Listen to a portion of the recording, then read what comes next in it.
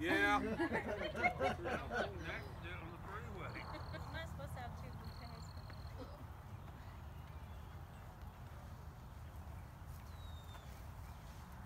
You're not gonna do more music? Music by Scoggins. Hello! Did you think I wasn't coming? I was starting to wonder. I mean, Yeah, right. the other direction.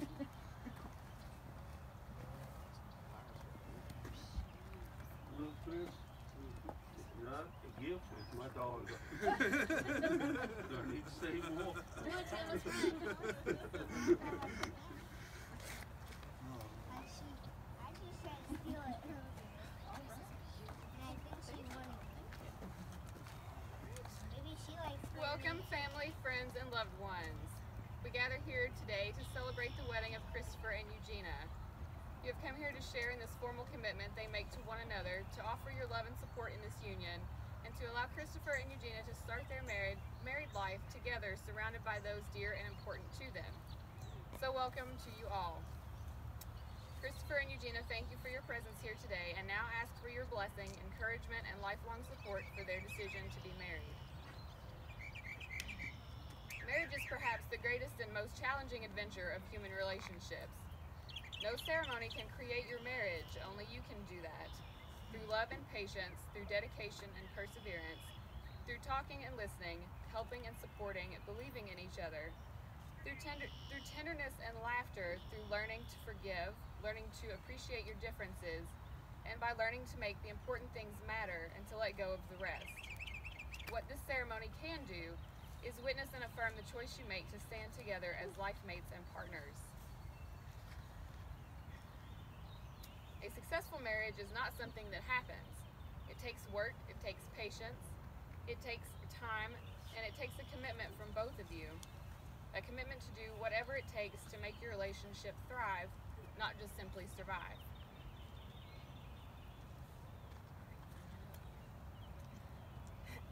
Christopher, will you take Eugina to be your lawfully wedded wife and travel the rest of life's road with her?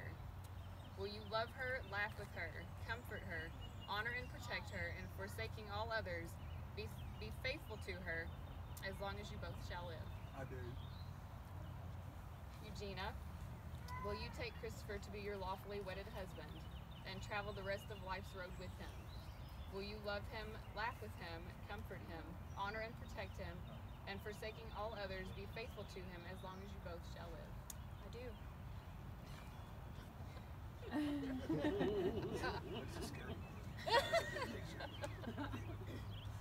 Deep abiding affection, the magical and compelling shared impulse that makes us seek each other's company, is among the greatest gifts of the human experience.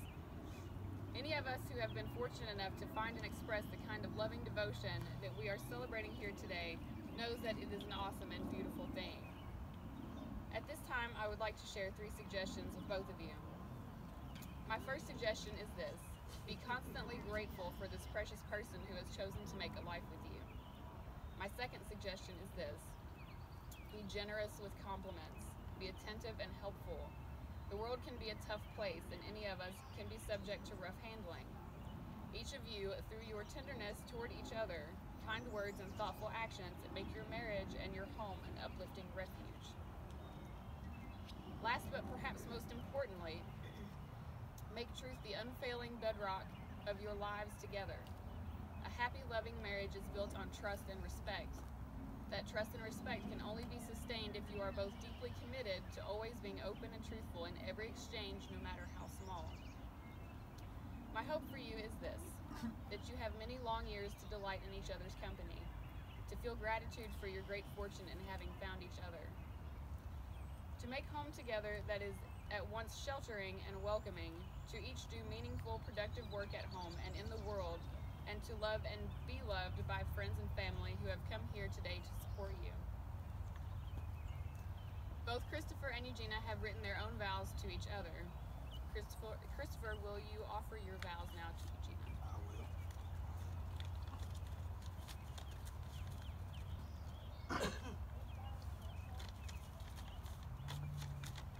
Gina, you are my best friend. You are my guiding light, a beacon that snatches me from the darkness, a warmth that pulls me from the cold. You are the sun in my sky and the fire in my heart. You are the first thing I want to see when I wake up in the morning and the last thing I want to see before I go to sleep at night. You look beautiful today, but you always look beautiful. As beautiful as you are in this moment right here, right now, you always have been, you always will be. You're the kindest, warmest, most genuine person I've ever known, and you radiate beauty inside and out. Gina, I vow to cherish you for all of our days. I vow to spend the rest of our lives cherishing you the way you've cherished me these last 5 years. I vow to communicate and to listen. I vow to give and accept apologies, to take care of you in sickness and in health, to encourage and support you, to always let you have the last ice cream sandwich, always turn the living room light off. Mostly, I vow to love you wholly and completely, to share the joys and heartaches of our lives together, to share in the harvest of a seed we planted 5 years ago underneath the fireworks in New Albany, when I was too nervous and aloof to hold hands under the blanket we were sharing. Today, I join my life years, not only as husband, but as confidant, as lover, as a shoulder to cry on rainy days, and a hand to hold on to on sunny days. Gina, I want to make my life forever yours, and I want to build my dreams around you. I am a better person because of you. I give you my name and I give you my hand because you've given me so much more. Eugina, will you offer your vows to Christopher? Oh, it's not fair. He went first.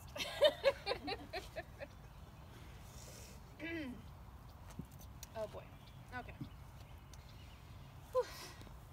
Chris, you'd think a writer would have no trouble writing wedding vows, but it was hard for me to put you into words because I love you in ways I have never loved anyone else. But I can say this. I believe in you, the person you will grow to be, and the couple we will be together. With my whole heart, I take you as my husband. I acknowledge and accept your faults and strengths as you do mine. I promise to be faithful and supportive and to always make our family's love and happiness my priority. I will make sure our home is a warm and welcoming shelter against the world. I will treat your parents and family as my parents and family. I will be yours in plenty and in want, in sickness and in health, in failure and in triumph. I will dream with you, celebrate with you, and walk beside you through whatever our lives may bring. I know marriage isn't easy. I know tough times are ahead. I don't want to marry you just because we can, and I'm wearing a pretty dress and we get to go on a honeymoon. I want to marry you because marriage is hard. Debt and bills and relatives and jobs and blending two families is hard. And you're the person I want to go through hard times with. I trust no one else to fight as hard as you will at my side to slay all the dragons. They say matter is neither created nor destroyed. The stardust that makes up my body and the stardust that makes up your body has always been around, and here we are, having found each other once again. For the rest of this life, I'll never put myself through the pain of seeking you. In the next life, I hope to find you even sooner than I did in this one, and then again, I won't let go. My heart is so full of you, I can hardly call it my own, and yet I give it to you now. I have always loved you, I do love you, and I will always love you. It's simple as that.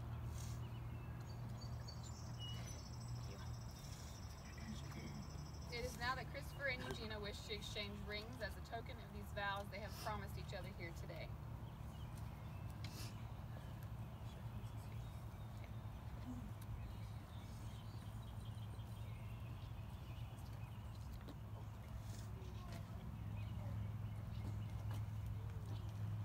Christopher, Yes. as you place the ring on Eugina's finger, please repeat after me. Eugina, I give you this ring Eugina, I give you this ring as a symbol of my commitment and the desire of my heart. as a symbol of my commitment and the desire of my heart. May it always be a reminder May it always be a reminder of my never-ending love of my never-ending love and of the precious treasure I have in you. and of the precious treasure I have in you. From this day forward, From this day forward, we shall be united as husband and wife. we shall be united as husband and wife. Then I put the ring on your finger. Perfect. For the first time. Eugina, as you place the ring on Christopher's finger, please repeat after me. Christopher, I give you this ring Christopher, I give you this ring as a symbol of my commitment and the desire of my heart. as a symbol of my commitment and the desire of my heart. May it always be a reminder May it always be a reminder of my never-ending love of my never-ending love and of the precious treasure I have in you. and of the precious treasure I have in you. From this day forward, From this day forward, we shall be united as husband and wife. we shall be united as husband and wife. Christopher and Eugina, no one but you can declare yourselves married. You have begun it here today in speaking your vows before your family and friends, and you will do it again in the days and years to come, standing by each other, sharing all that is sweet and bitter in life. Each tender act, each loving word will be the declaration of what was made here today. Therefore, it is my joyful responsibility to officially acknowledge your union as husband and wife, and you may now seal your marriage with a kiss.